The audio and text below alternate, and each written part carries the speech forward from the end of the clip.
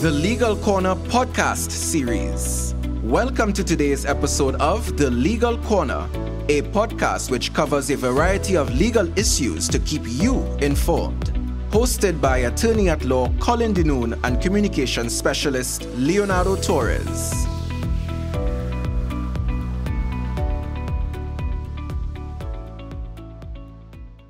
So great to be with you again for another episode of the Legal Corner podcast series. In today's episode, we are going to be looking at small climate change and small island developing states. Our distinguished guest today is Miss Alana Malinde SN Lancaster, and she is a lecturer in law at the University of the West Indies, Cave campus. Just to tell you a bit about her, she is a Guyanese-Barbadian environmental and human rights lawyer, academic, and national resources specialist. She is currently a lecturer in international environmental and energy law and head of the newly formed Environmental Law, Ocean Governance, and Climate Justice Unit of the Faculty of Law. Alana is also a co-investigator and member of the executive team of the GCRF-funded One Ocean Hub and serves as the regional deputy director of the Global Network for Human Rights and the Environment for the Caribbean. Alana also specializes in international, regional, CARICOM, and OECS and comparative marine environmental law, international energy law, and has increasingly incorporated in her research a focus on human rights, in particular the rights of minority groups, children, and youth, to a clean, healthy, sustainable environment, investment law, business and human rights, and climate justice. All right? So, good day to you, Mr. Lancaster, and welcome to the Legal Corner podcast series. Hi, good morning, Colin. Thank you for having me on this series. It's a pleasure to be here. Lovely. Well, we're going to get... Sorry, are you hearing me? Right. Yeah, lovely. Yes, I'm hearing you. Okay. Well, we're going to get right into it. I am happy to have you, and thank you so much for being with us. Tell us, how has the world arrived at this juncture in the climate crisis? Okay. Well, I guess the short version of it is that while global warming, what we term global warming, which is one of the driving factors in climate change, is a natural process that is necessary for keeping the earth habitable. So naturally, there is some amount of warming that keeps the earth habitable, allows ecosystems such as forests and so to grow, and us as humans to live. However, what we're experiencing, is related to the anthropogenic factors, which have accelerated this process. So because of a suite of factors, most of the recent impacts are linked to the era in history, which we would term as industrialization. And so this would have been when a lot of countries would have moved from primarily agrarian economies to manufacturing. And these countries, of course, would have been what I suppose in today's terms are called the global north. Essentially former colonial powers and in some cases countries like the US, Canada, and Australia, which were once colonized but are now what we consider it more industrialized nations.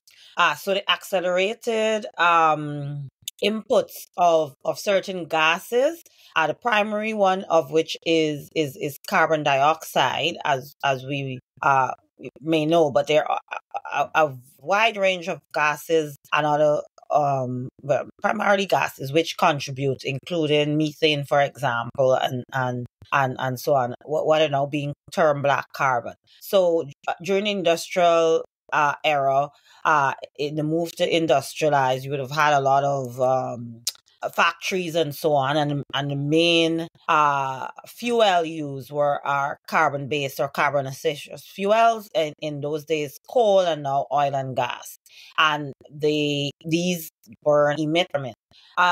This effect, so what we're looking at are the impacts that we are addressing now are related to the anthropogenic or man-made impacts, which have now accelerated and are now driving this process. As you would know, based on the Paris Agreement, it's a 2 degree or as we now say 1.5 to stay alive.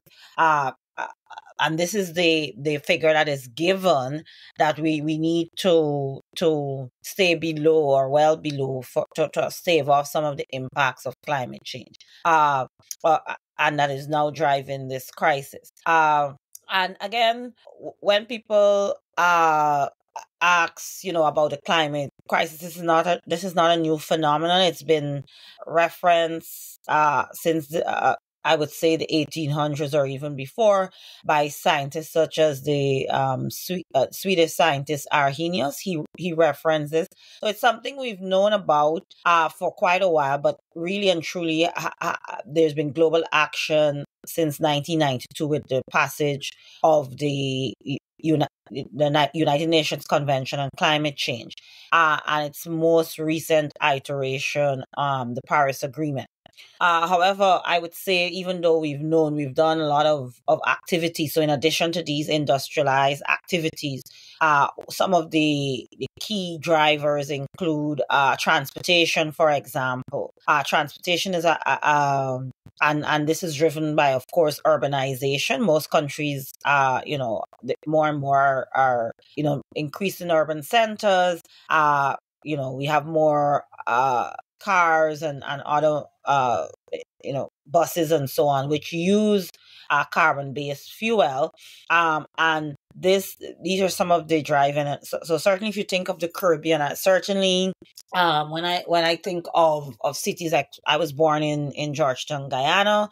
When I think of Georgetown now, as when I was a young girl or even a teenager, you can see the differences in vehicular use, for example, increased consumerism, and again, growing up, a lot of the activities that generate few carbon and so were not as widespread. So it's a combination. If I were to summarize, it's a combination of factors which have accelerated a process which is natural.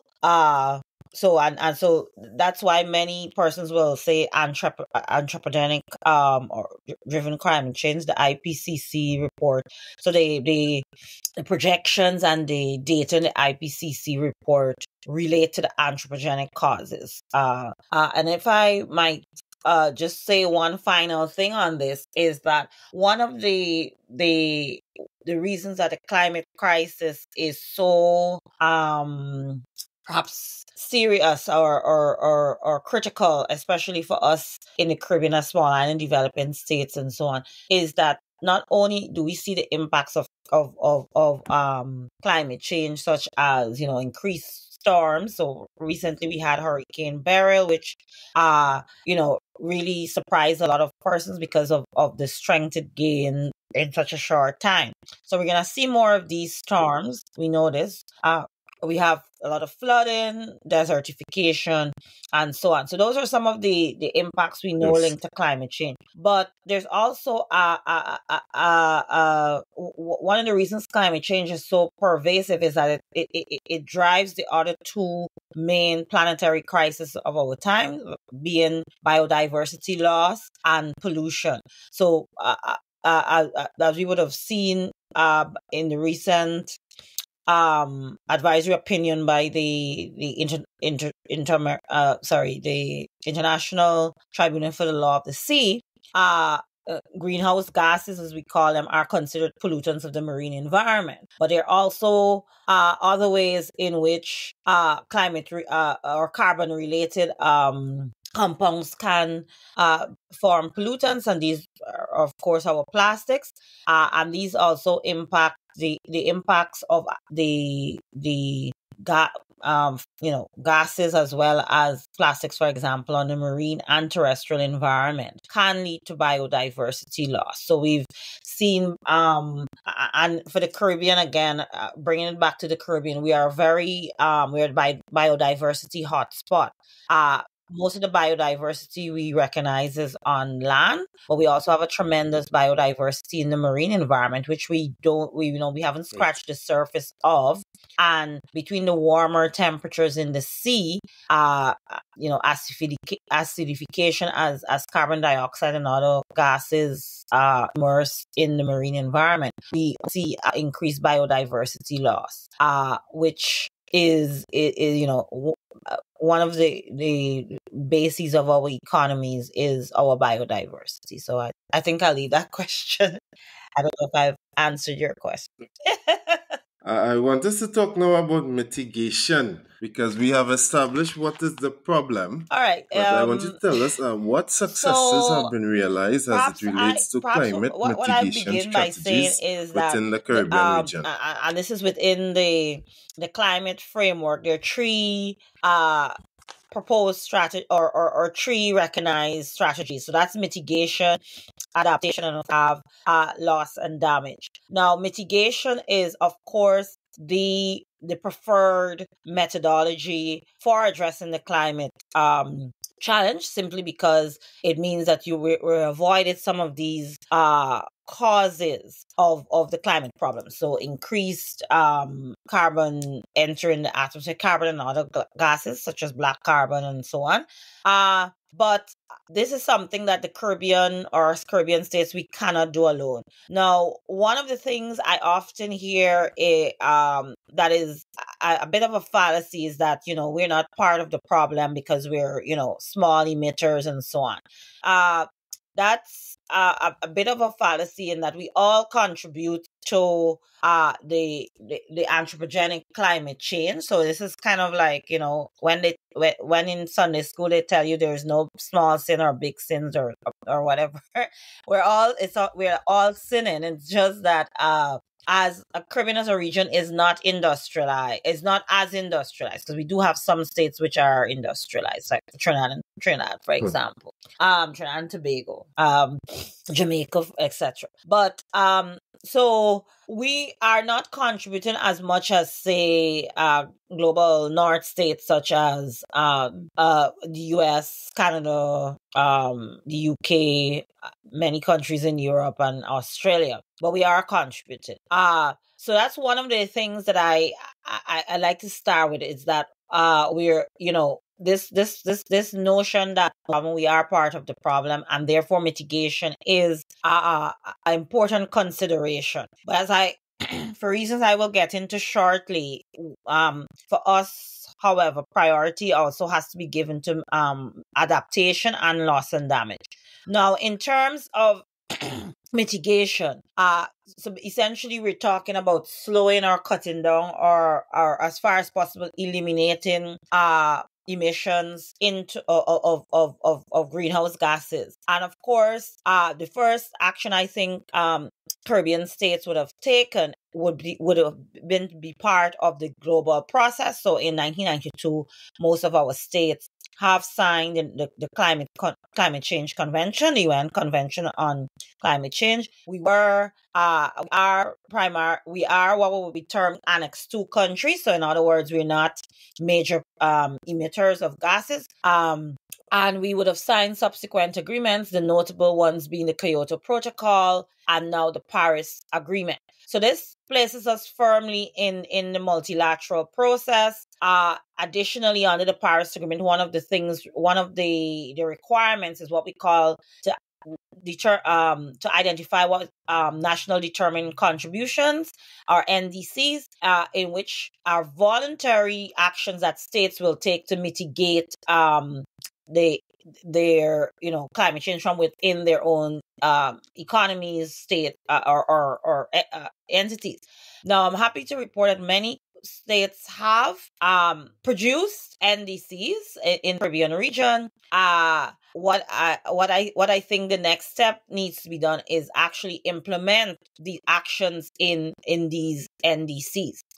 Many states have identified mechanisms. So, important mechanism is transitioning, or what is being globally termed just transition. So transitioning from primarily fossil fuel based economies to renewables. Now, for the majority of Caribbean states, this is not only environmental climate change based solution, but it also makes good economic sense since we are net importers of fuel. So with the exception of Trinidad, and I suppose now Guyana, though Guyana exports most of its fossil fuels, we import and we spend tremendous proportions of our GDP importing fuel to drive household purposes, but also we're main tourism belt, so tourism, transport, and so on.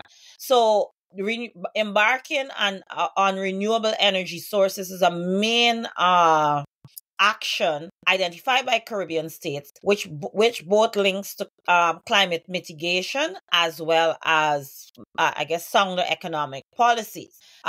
I like to also highlight that because of the vulnerability of Caribbean states, and I think one of the terms that have been used to describe us are small island developing states. Again, this was a terminology recognized at the 1992 Rio conference, simply to highlight the added vulnerabilities of certain categories of states found across the Caribbean, Pacific, Africa, and Asia, in some Asian, Indian Ocean, in terms of their economies, geographies, and their increased vulnerabilities to, among other things, climate change.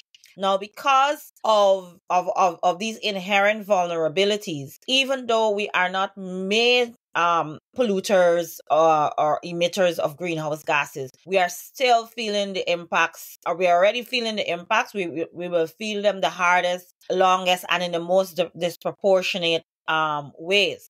And this is linked to, as I said, inherent vulnerabilities, but also our low resilience. In other words, our ability to bounce back after climate impact. And this is related to a variety of factors, including economic as well as geographic factors. So for us, adaptation and the accompanying area that has sprung up, that of loss and damage, are critical. Adaptation is critical to stave off the impacts that are already happening and ensure, or to ensure as far as possible that our coasts, our societies, our states can, I don't want to say repel, because we can't repel the impacts, but to as best as possible minimize the impacts of climate change. So things such as drought resilience, having coastal ecosystems such as mangroves and coral, which we know act as buffers and slow down the impacts of climate change. And another important one, another important ecosystem which has been undervalued but has been increasingly recognized in the few years, is the few years, but in both the climate as well as the biodiversity system, is the ocean. We and ecosystems, what we call blue and teal carbon ecosystems. So the ocean is an important resource, and I highlight the ocean because most of the small island developing states, including those in the Caribbean, have more ocean in their jurisdictions than they have land masses. And the data is conclusive that the ocean absorbs. So certainly when I was at university growing up, you'd hear the forests are the lungs of the earth, and they play an important role in absorbing carbon, and therefore minimizing the impact of climate change. But we've since discovered that the oceans absorb much more carbon dioxide. The oceans and ocean ecosystems such as seagrass beds, and so on, absorb much more carbon dioxide, as well as what we call blue carbon ecosystems. So these are like mangroves and seagrass beds, and teal carbon, which is the intertidal marshes and so on. So these are ecosystems which we still have a large proportion of in the Caribbean. We have a lot of ocean under our jurisdiction, and therefore these are also important to in the case of the ocean, mitigating climate change, and in the case of our marine ecosystem or coastal marine ecosystems, to not only mitigating but helping us to adapt, slowing down storm waves and so on and so forth. Finally, I'll say a bit on loss and damage, because loss and damage is critical for states for both what is termed slow onset, so things such as drought and so on, which are creeping factors related to climate change that can impact our economies and societies, as well as fast onset events such as hurricanes. And as you know, as Caribbean nationals, we experience hurricanes. The last few years we have not. This is predicted to be a very active year, and even in Hurricane Beryl, which is the one we've seen this year, I'm sure you've seen the images coming out of Carriacou, Union Island, Jamaica, and so on. And yes, great devastation, right? And our ability to bounce back from these impacts, our resilience factor is very low, right? Because we're heavily we're societies with a great debt overhangs and so on. And this is why, Yes. so a state goes through these impacts. Obviously, they need to borrow, or either on concessionary terms or from other sources, to try to rebuild. And one of the things, and I can say something briefly on why loss and damage, or as well as other mechanisms related to climate finance are critical for us, is even though we're all termed small island developing states, some of us are in the international financial system categorized differently. So in 2019, for example, or 2017, for example, when Hurricane Irma would have devastated the island of the Twin Island state of Antigua and Barbuda, so it would have hit Barbuda and basically demolished the entire island. And then we had 2019 Hurricane Dorian in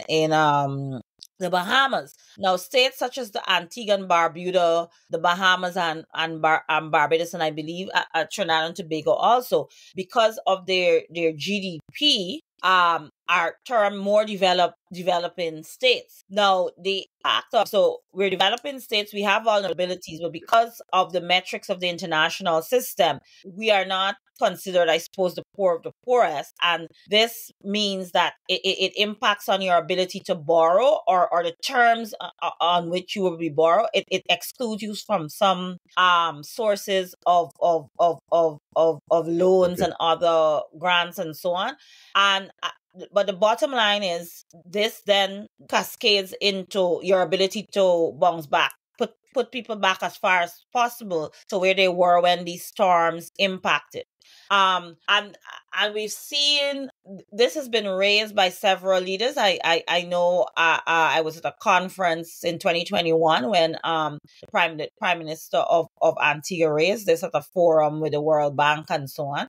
And of course, we know in the Caribbean, our the Prime Minister of Barbados, Her Excellency Mayor Moore Motley, has raised this stringently at various fora, and has proposed the Bridgetown initiative and the Bridgetown 2.0.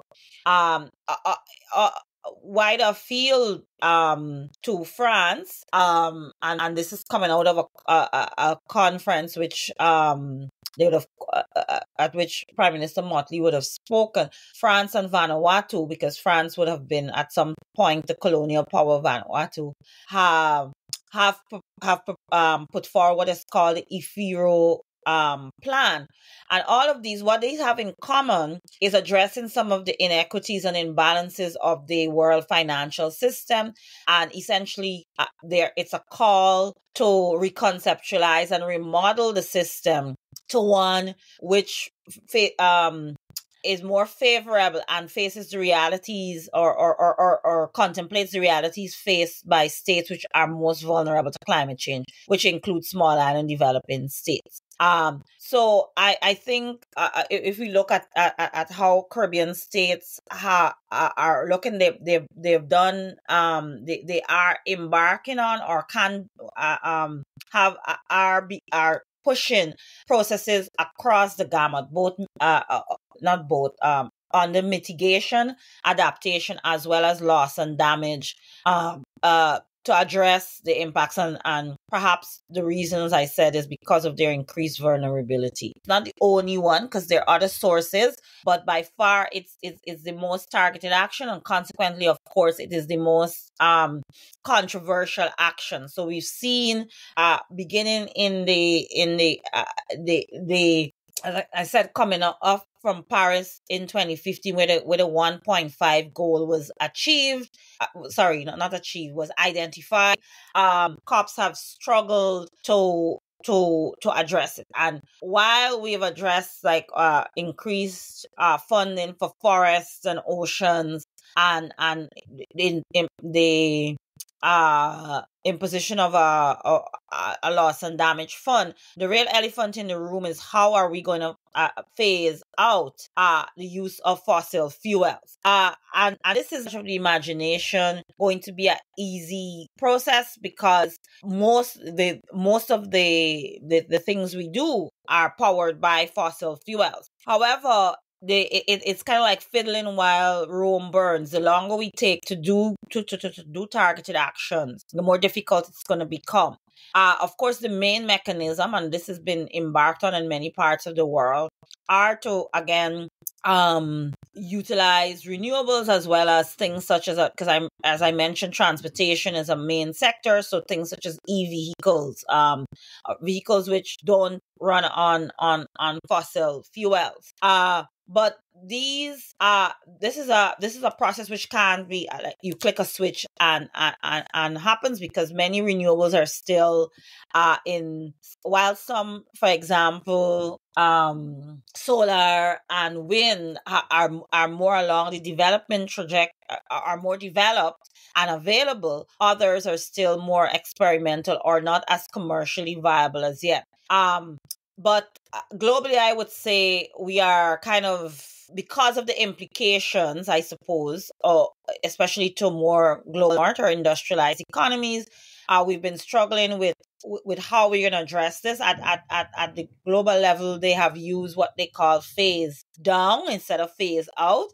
But it's I would say it's one of the largest elephants in the room. We've seen the three last COPs, including the one that will be held later this year, have been held in oil-rich states. Last year, there was a tremendous oil and gas lobby, and included in that lobby is to consider green options for oil and gas. But the fundamental bottom line is that once you burn oil and gas or coal, that's the other main one, the byproduct is carbon dioxide, and there's no getting away from that.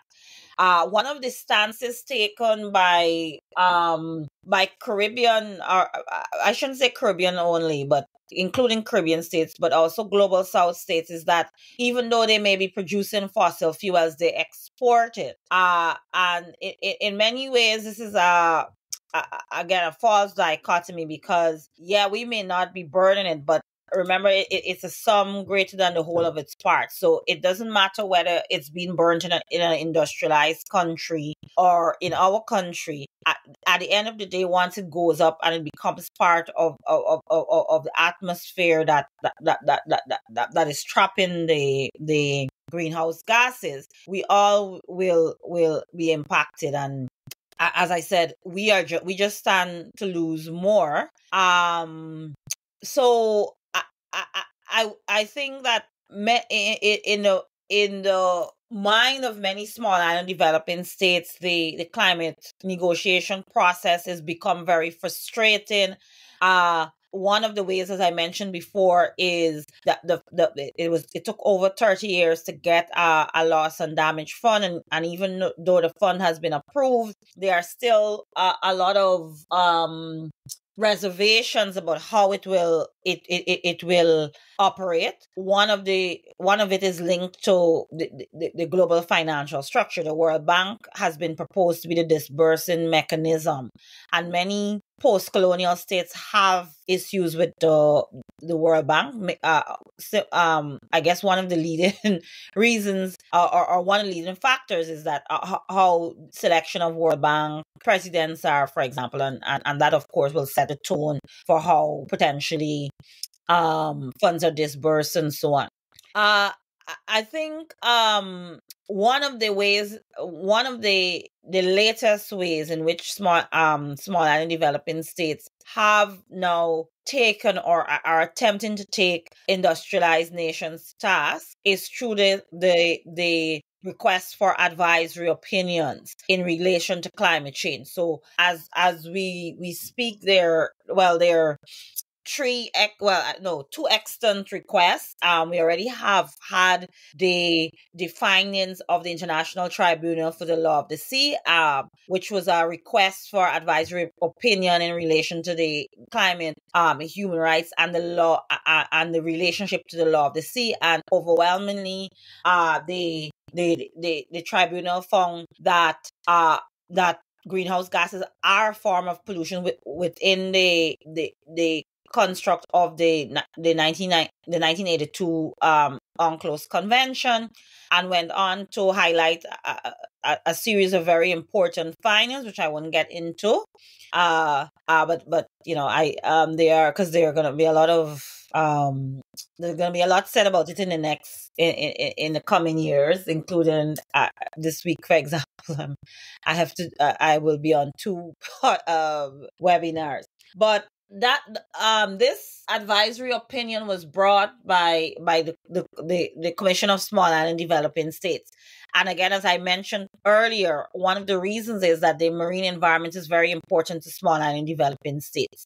Our sister small and developing states in the Pacific have been toying with either in a contentious way, or now, as we see, in an advisory capacity, bringing action to the International Court of Justice in relation to the global South, global North, and the contribution of the global North to greenhouse gases. So as far back as the 90s and the early 2000s, countries such as Palau have considered taking the United States to court, and this is because in many Pacific states they have seen functionally parts of their territory become uninhabitable, either because of flooding. So you have places such as the Marshall Islands where some of the atolls are no longer inhabitable. So the populations have to move, and these are populations who have lived historically on these islands have had to move to other islands in the atoll. Or we have seen in the case of Palau and other states, I'm trying to remember the other. It's Palau and another one which is escaping me right now, where because of saltwater incursion, the arable land where they plant their staple is something called a taro, which is yam, like like we have, like the Irish have potato, we have, I guess, we have sweet potato or cassava. They have what is called a taro. And because of the increased salinity in the soil, they can't plant this. So you can't plant it, your fish are impacted. How do you eat and so on? So they had toyed with bringing, but for many jurisdictional and other issues, this never quite gained traction. However, in 2003, Vanuatu, after many years of work, and I have to say, not only at the level of the diplomacy, but also there was a great youth movement involved in this, including university students, were able to get the UN General Assembly to request an advisory opinion on climate change, which we expect to hear more from the International Court of Justice in 2025. More regionally, we also have had the Republics of Colombia and Chile request from the Inter-American Court, asks a broad suite of questions in relation to the link between the climate emergency and human rights, and we expect some feedback on this later in this year or latest early next year. And while Caribbean states are not an active part of the Inter-American Court of Human Rights, we are more active in the Commission. We as 16 states, we do fall within the large body of Latin America and the Caribbean, and the pronouncements of the Inter-American Court will be important for us. Now, while these advisory opinions are of course non-binding, we've seen historically that advisory opinions are gauging the temperature of courts and of course can find themselves into later judgments in contentious jurisdiction.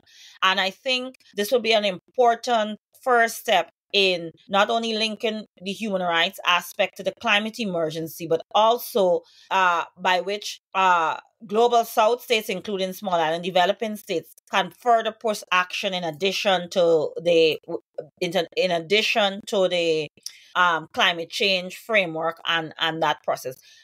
So in other words, it's going to be it's kind of like we're chewing bubble gum and walking. Action is now at many fronts. I think I can stop there. And so to address Lancaster, I some want of you the to tell us impacts of now climate about the change. And even obstacles. when it What comes to obstacles have small negotiations island developing and so states on, encountered we in have been international at a fora competitive concerning disadvantage climate justice? for many years. However, I will point out is that we also and this is when I think one of the things I often underscore is their strength in numbers, which I wish we as Caribbean people remember more. So in terms of the climate change mechanism, just the sheer complexity and intricacy of the framework to be able to actively engage can be overwhelming for any one state. So most of our negotiation on climate matters, as well as and other international matters, such as under the UN Convention on Biological Diversity, for example, are done through an umbrella called AOSIS, for example. And Caribbean states also negotiate with what we call the GRULAC, the Group Latin America and the Caribbean. So our negotiations under the International Plastics Treaty, for example, is done with AOSIS and GRULAC. And this is to overcome, as I said, capacity. And this is not meaning that we don't have capacity in the region. We do. We have many brilliant persons coming out of the university, working in both the public, private sector, NGOs, and so on. But because of the intricacy and the pervasive nature of the climate problem, often for any one state, I mean, some of our states have 50,000 people, 90,000 people, their entire population. So having experts that can adequately address the broad gamut of issues can be daunting. So this is where we come together on the CARICOM, GRULAC, AOSIS to try to address the problem, especially at negotiations. And even with strength in numbers, it can't be done. I remember last year at the COP 28 negotiations, the problems encountered by AOSIS, and often, as I said, it's the David versus Goliath that dichotomy where the industrial nations aim to set the agenda. And so, for example, when they were having the final outcome document, AOSIS was not in the room, something which the then chair or the current chair of AOSIS lamented. And in addition to which, so the inequities in negotiating power is a critical one. But then we also have, and capacities are not a critical one, but also finance. Simple. So we have finance to, in terms of resilience and so on. But what I highlight, and many persons from the global south will say, the process is more inclusive, and the voices of all states can be heard. Yes, in theory this is so, but if you've ever been at a COP, it is a tremendously overwhelming experience. It's kind of like the zoo has come to town, and I don't mean that in any bad manner, but it's a group of persons from all over the world descend on the given city. And the conference, you have several parallel sessions, you have a lot going on all at once in a very concentrated period of time. Now, as small states, our delegations don't go into the hundreds. We have small delegations, which limits our ability to meaningfully participate. And on a more practical level, even getting to the conference can be a challenge. And I've highlighted this in many fora that the relics, or the relics of colonialism, and the are still with us, because in many cases, many global south states, not only the costs to travel to these conferences, and I will not I want to acknowledge that there is increased funding for members of small island development and global south states to travel to these conferences. But again, funding is limited, and you come back to the same issue of small delegations. But also, in many cases, you need to get visas, the whole, which, I do, from a practical standpoint, understand why visas are required, but also we're battling a problem which basically you came into our countries, pillaged our resources, went on to industrialize, and now we're suffering. I think that if I'm coming to a conference on climate change, at least that can be done is that visas and so can be facilitated for my delegation. We don't hear a lot about this, but on the sidelines of a lot of these conferences, you will hear delegates speaking about, and for example, in the post-COVID period, a lot of delegates from the Pacific and so could not get to the Glasgow conference because visas were needed. And many of us are former colonies of the UK. We now require visas. Many still do. Some don't, some do. But if you have a delegation coming to the climate forum, and I'm not trying to in any way dictate the immigration policies of any state, but we're coming to address an issue that's globally important that you majorly contributed to, some concessions should be made. So we may not think of them as major obstacles, but if they contribute to the effective participation in the process. And when you're already at a David and Goliath dichotomy, every bit or every obstacle can really lead to unequal participation. Many states, I do think, are becoming disillusioned and daunted, and this is why we've seen the increase in advisory opinions and calls for reforming of the world financial structure and so on.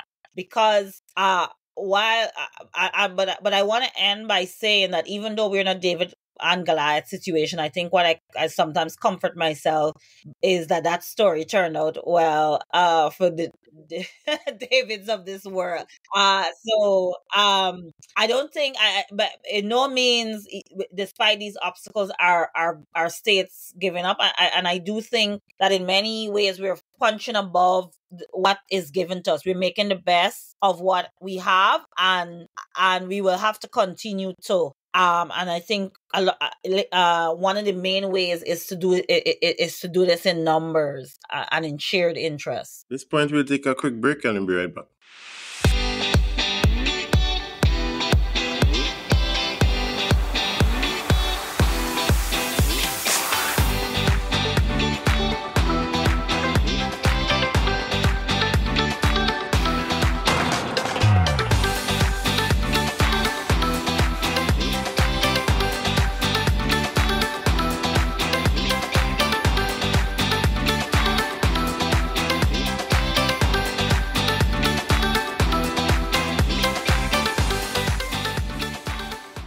you for staying with us. Mr. Lancaster, before the break, you were just giving us an overview of some of the obstacles that small island developing states encounter in addressing the climate issues. I want us to switch gears now, and I want you to tell us, are you confident that the international community will be able to arrive at a solution to the climate crisis? Well, I have to say, there's some times when it looks like we're further away than ever, and then there are times when it looks like we've made real progress. I think we need to approach the problem with the understanding that we need to find a solution. And the reason why we need to find a solution is simply for humankind, man and womankind. Right now there are debates as to whether we've entered what is called the Anthropocene, or the era of man-made influence. But and that's while there's debate in the I guess the archaeological community, or whatever community, I forget what's the international body that deals with that. I think at most levels we have agreed, or certainly within the climate sphere, we agree we're in the Anthropocene, and increasingly the window is narrowing for action to be taken. And why I say we need to find a solution is that I think ultimately, while we are decimating ecosystems and species and their clear impacts on human beings, what history has taught us is that the earth will implode, and it will continue. Of that I'm sure. So if we as a species, Homo sapiens, want to save not only ourselves, but I'm particularly more concerned about the future generations, or the people who are children and those who will be the future generations, because this is a problem which every minute, every day, every month, every year that we delay action, we are making their lives more miserable, and they're basically bequeathing them a problem that is not any of their making.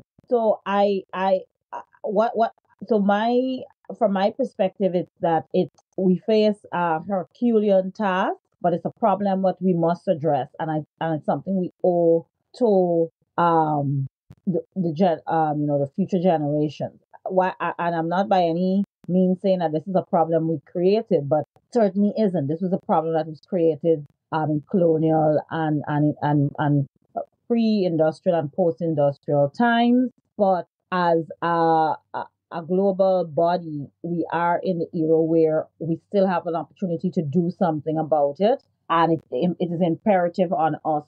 And when I mean us, I mean from small and developing states to other global south states, the global north states. And I think this is the perspective that we need to take. Right now, there are signs of the glimmers of hope, but there are also dark clouds on the horizon. And I think we need to keep pushing. So you have your bright spots, such as the loss and damage fund,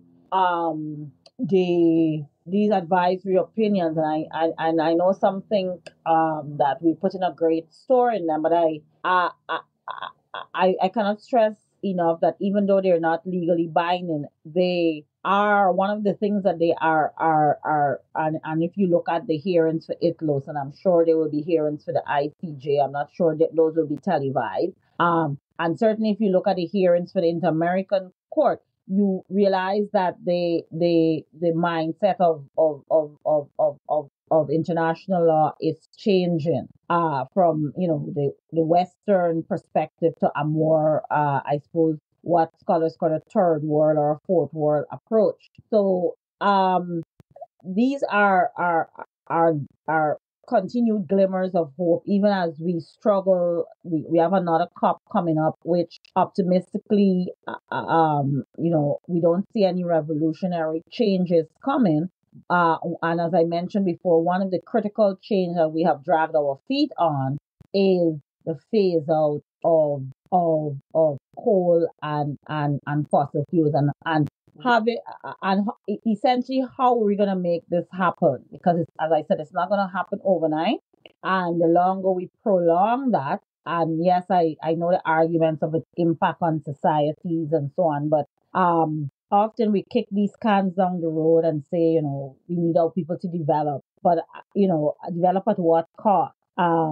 If you have something that is clearly impacting, and impacting how people live, where people live, and their livelihoods, because I do a lot of work in coastal communities and small scale fisheries, for instance, which support economically most of the people in not most of the people, a large percentage of the people in the global south, including small island developing states. And it's also important. Fisheries are also important because it's the most reasonable available protein, so they're linked to food and nutrition security. But with warmer oceans, this is an added impact on fisheries, which is already struggling from overfishing and a lot of other issues. And so ultimately, what is development if the people you're developing for can't eat properly, can't are displaced from their homes, become climate migrants, because these are not these are not the stuff of sci-fi anymore. These are realities. We're seeing climate migration in our Caribbean region. So when Barbuda was decimated, there was climate migration and issues that stem from climate migration. In the case of Barbuda, in their case, they became essentially a land grab. In Bahamas, I mean, luckily the Bahamas is an archipelago, so those who were impacted were able to move to another island within the state. But I often say, people downplay, at least they had somewhere to go. But I ask many people, would you like to be just one day living in your home, which regardless of how posh or how humble it is, it's your home. It's where, your castle, right? And one day something happens and you don't have this anymore, you're forced to move. Many of us would not. So if you think about that and amplify it to communities, to people having to move from places where they're historically and should so in the case of indigenous people, where from maybe time immemorial, as we like to say in law, as well as traditional people who were brought from Africa or Asia during slavery and indentureship, and have been practicing fisheries, agriculture, and the traditional methods on these lands, and suddenly they're uprooted again. So these are the realities of or the downsides of if of the climate that we're developing. Yes, I wouldn't deny that we need to develop and give our people some basic standard of living, but at what cost? Because if we develop on these, climate migration and poor food and nutrition security, loss of livelihood, loss of many of the human rights, the right to a healthy environment, which was recently recognized. If all of these are lost, why are we developing? And if we see or many of our peoples are impacted, why are we developing and that the cost is too high, so we need to find a solution. I think the solution would come from a multitude of processes, and not solely within the UN climate change convention, which I think many small island states and global souths are going increasingly disillusioned. But having said that, it is the global mechanism, the global fora, and will be important to processes to getting the solution. But this will then be complemented by our whatever action will come from our advisory opinions. And another key area is the financial aspect, because climate finance is linked to capacity building, new technology, and best available technology and these things. So calls such as that by Prime Minister Motley in the Bridgetown 2.0 initiative the ethereal call to action by France and Vanuatu are other parts of the puzzle. And of course, it would be remiss of me not to point out that the calls for climate justice and climate reparations by many former colonial states to get some and climate justice and reparations will take many of the forms that I've mentioned before, including finance, but also attribution, greater weight being placed to attribution science and these things, in which we recognize as a global community that some states have been wrong, and they because of historical wrongs as well as current wrongs, they need to be this needs to be set right. And I hesitate to say compensated, because I don't want it to seem that compensation or transaction will solve this problem.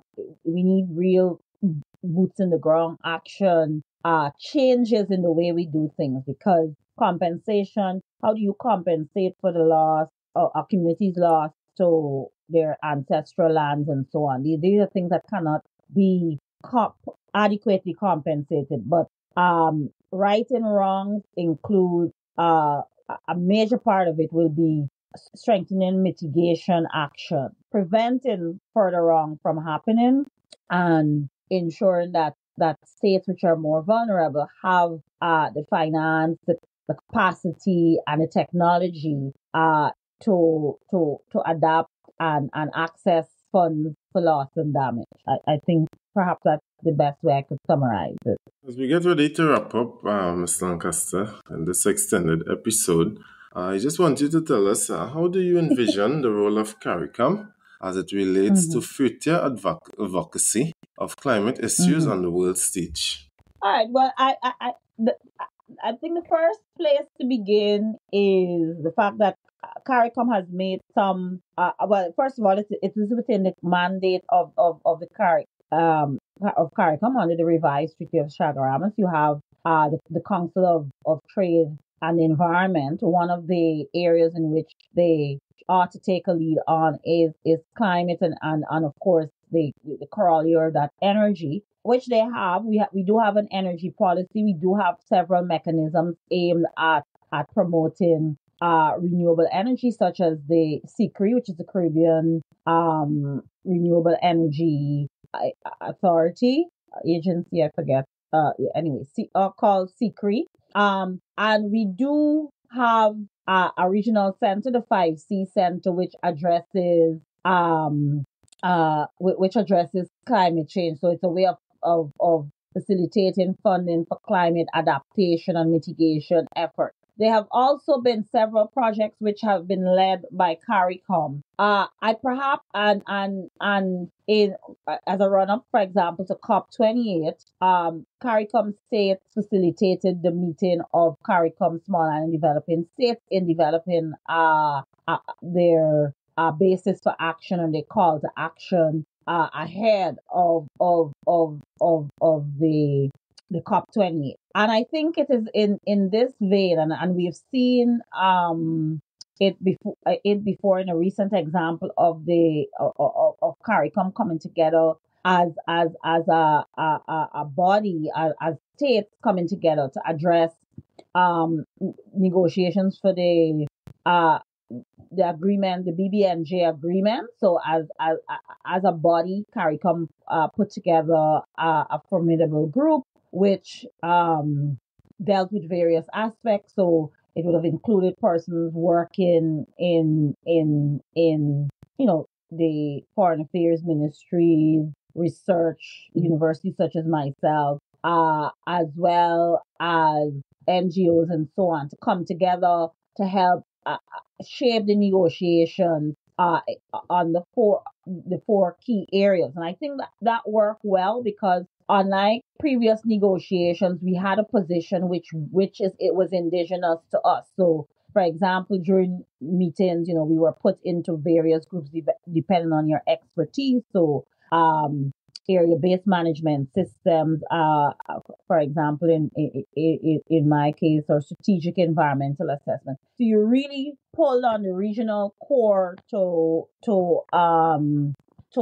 get your expertise and to develop a position. And in a similar way, I was heartened when I saw prior to the COP28, as a collective body, we put a statement out in respect to what we saw as important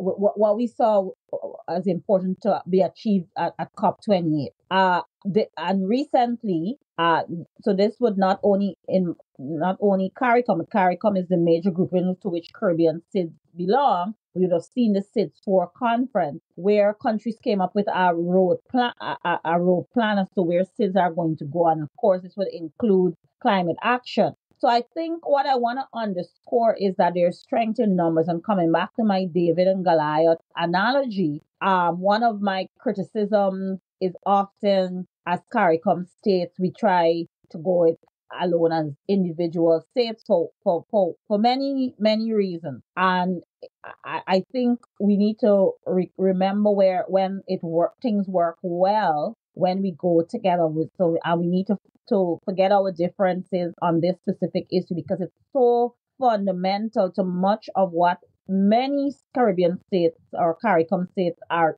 trying to achieve. We're all trying to develop, we're competing with each other for tourism and so on. But ultimately, if we don't address this issue, we all will, I don't want to say perish, I don't want to sound like a doomsday prophet, but we all will be impacted. I mean, I keep coming back to Beryl because that's just precious in our memories. And sometimes I think when things like this happen, we catalyze the action, but then we forget again. So, when Irma, Maria, and David, there's a lot of, not David, Irma, Maria, and Dorian. There was a lot of action, and then things were quiet for the next few hurricane seasons. And now we have Beryl, and now there's a lot of that chatter again. But we need to move from the perspective, as CARICOM states, that many of the fundamental tenets under which we joined the revised Treaty of Chaguaramas, trade, development, advancement of Caribbean peoples, and social and cultural development will be undermined if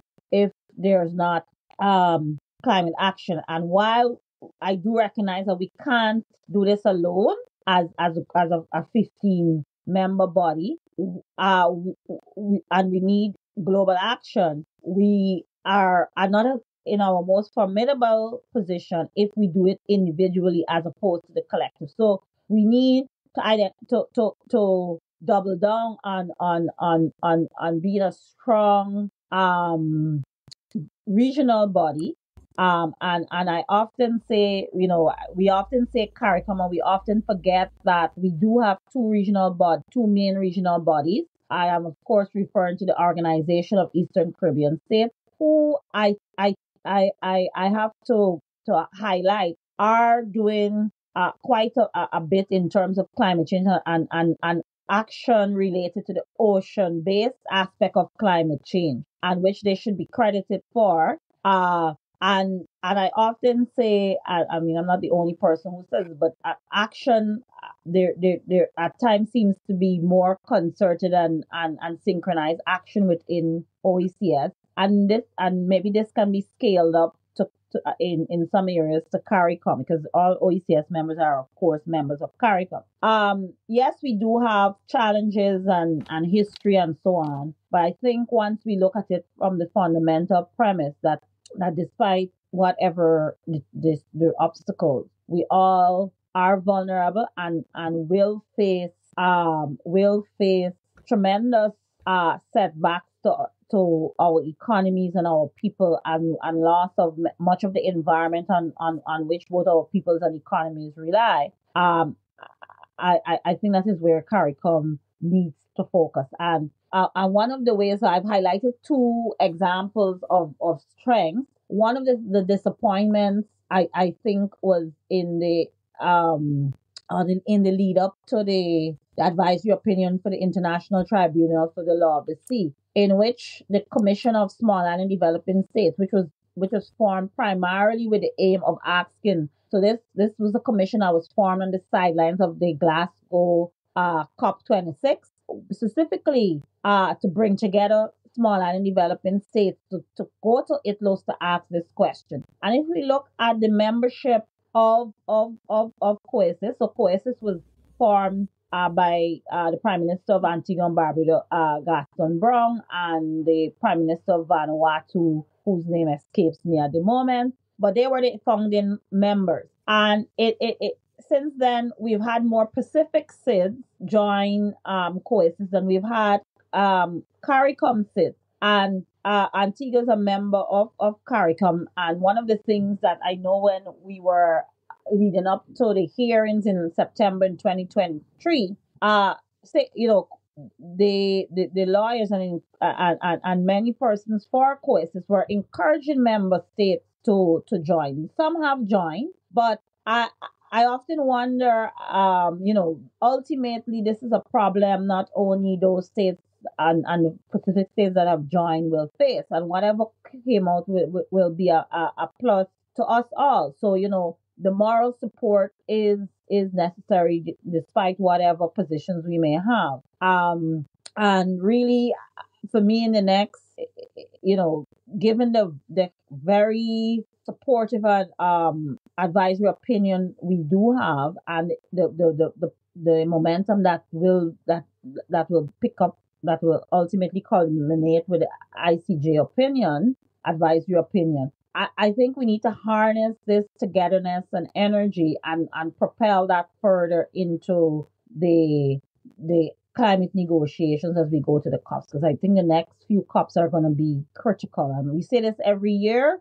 but we're fast approaching a level where we as a world will be basically at the ravages of the climate, and I know they're naysayers, but we see it, we feel it. And for us who are the front lines, the canary in the coal mines, we really, by all means necessary, need to push action, and whether it be it will be, as I mentioned previously, on several fronts. And therefore, we as CARICOM simply need to be more proactive and I think come together. And perhaps it doesn't need to begin with CARICOM. It can begin in the OECS and then scale up to CARICOM. Oh, exactly. Well, Alana Lancaster, environmental and human rights lawyer, lecturer in international environmental energy law, and head of the newly formed Environmental Law, Ocean Governance, and Climate Justice Unit. Thank you very much for stopping by. Thank you, Colin. I'm happy to have finally done it. I hope I've done it justice. Simply because I was a bit unprepared, but I tried to pull from what I've been recently working on in my past experience in not only environmental law but environmental management. So hopefully I've shed some light or contributed to some small measure. And I'd like to congratulate you and your co-host on a stellar series. And I wish you all the best and keep up the good work. Thank you for listening to the Legal Corner podcast series. For more information, please visit us at our Facebook or Instagram pages or send your comments to thelegalcornerpodcast@gmail.com. We look forward to hearing from you.